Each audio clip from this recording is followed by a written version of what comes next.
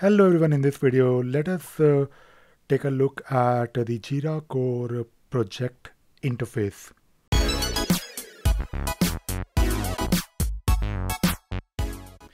In the previous video we spent some time understanding how we can create or set up a new Jira core cloud instance, and we also created a new project and we spent some time looking at how to create issues in Jira core on cloud.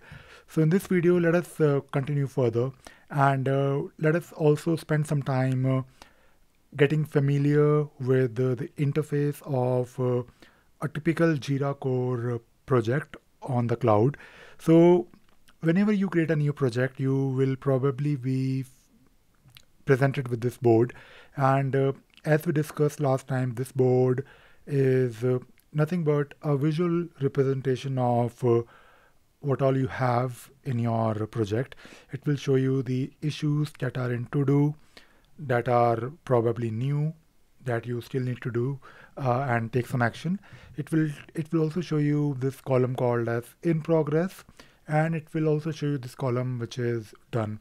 And of course you can create a new issue and you can then proceed further. You can then of course work on it. You can assign the issues to maybe your team members. Then when you assign these issues to a team member, those team members or those people who are supposed to work on those issues, they can ask you questions by adding a comment. So that is something really good. But let us proceed further with some other aspects of a typical Jira core project.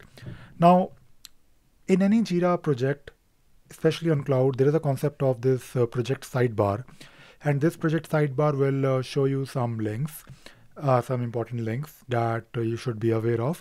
And of course, we are talking about Jira user, so we are not really talking about Jira administration. We are just focused right now on understanding how to work on Jira as an user.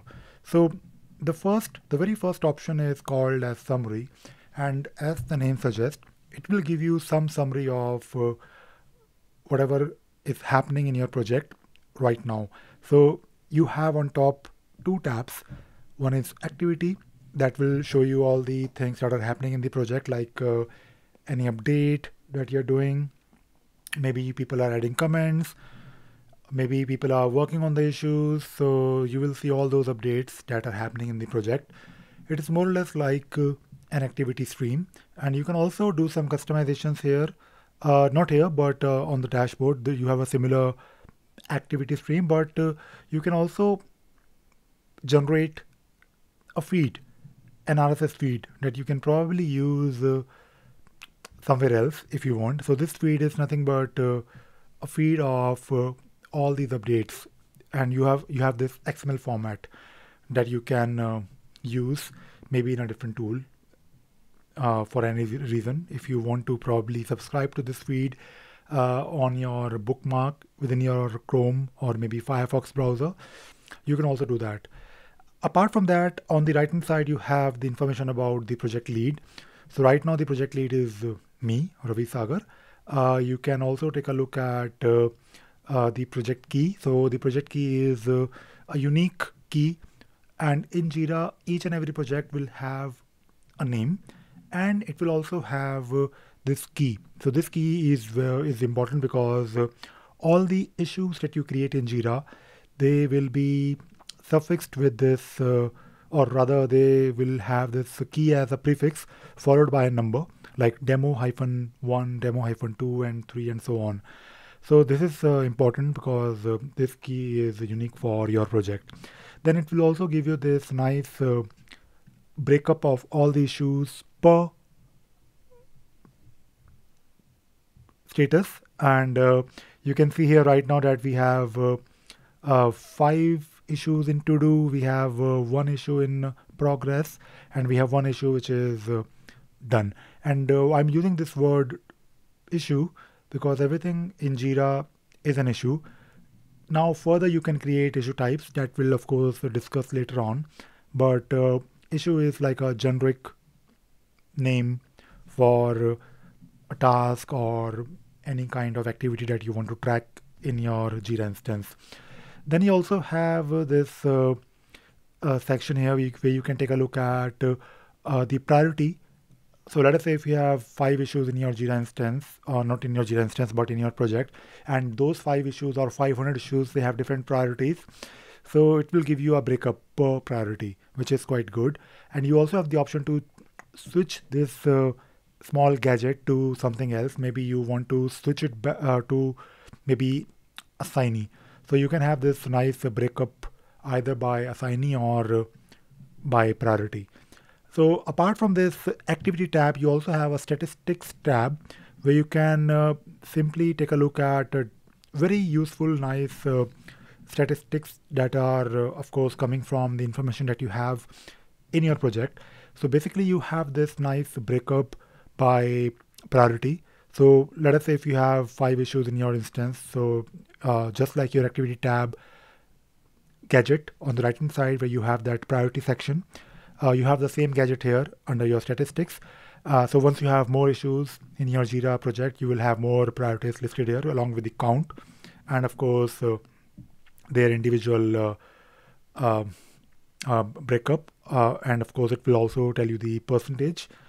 Now you also have this similar statistics based on the status, based on the assignee and the component as well. So we'll discuss components later, but I can probably tell you very briefly. So component is nothing but a way to break up your project into smaller modules, and it is a way to categorize your issues or the information that you have into different smaller parts or subsections in your projects. For example, if you're talking about legal project, or maybe if you're talking about HR project, or maybe you just want to keep track of some activities that you do in your department. So maybe you can create components based on the type of work that you're doing. Maybe let us say if you're talking about HR activities, so you can have components like onboarding, or maybe something like offboarding. Maybe you can have processes for issuing new hardware, or maybe keeping track of your logistics. So there are different ways of using component. We'll of course worry about it later on. You also have this concept of issue type, which is again we'll discuss later on. But right now in our project, I believe we don't have a lot of different types of issues. But when we create more issue types, we can always create more issue types, and you can have this gadget that will display you breakup of issues per issue type. And you also have these links on top. For example, if you click on these links, let us say we have to just find out all the issues in our project. So you can click on this link called all issues, and it will take you to a separate section, and it will display you all the issues in that particular project only. And this interface is called as an issue navigator. So issue navigator in Jira is a place where you will search for issues, and we'll of course come back to this issue navigator, and we'll spend some time on this interface. But just to give you a very quick idea about how it works, so on top you have different options to choose from. For example, you can filter this list by either project, or maybe by type of issues, or maybe by status, or maybe you want to also filter the list based on the assignee, and so on. So we'll come back to this, and we'll create a separate video on the searching part. But let us take a look at the statistics tab again. So you have similar links, like if you click on these links, it will take you back to the same page where we just came from, the issue navigator, and it will give you the list of issues based on these criteria that you have listed here already. It is not you that you are basically defined. You have not really defined these links. These links are there for you, but these are like ready-made filters, just to give you a simple explanation. We have links like assigned to me, reported by me, unscheduled, outstanding, and so on. Let us take a look at the second second link in the project sidebar, which is a board. and we all know what board is because we spent some time in the previous video looking at it.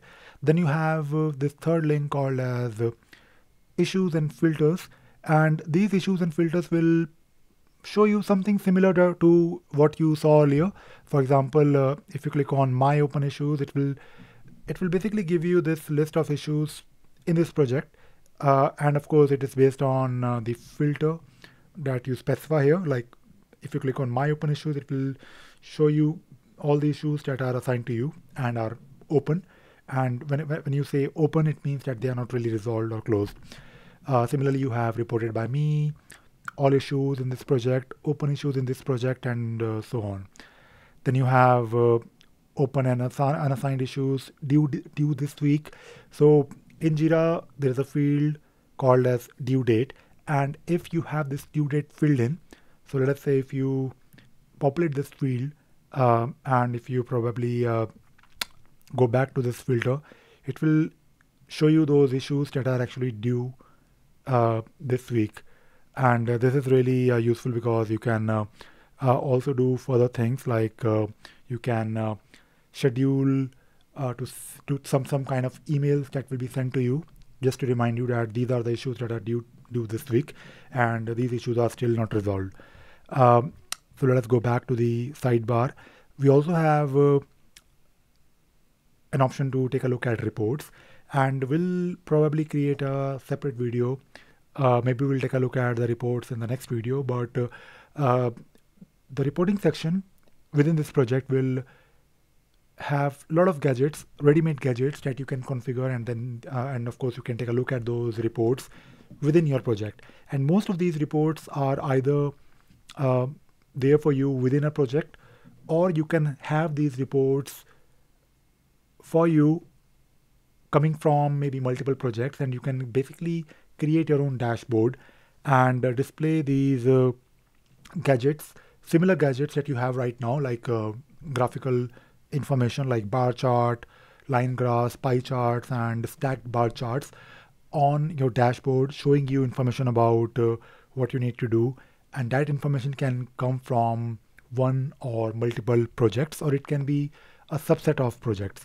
But within this project, these reports will show you the information, some kind of analytical information related to this project only.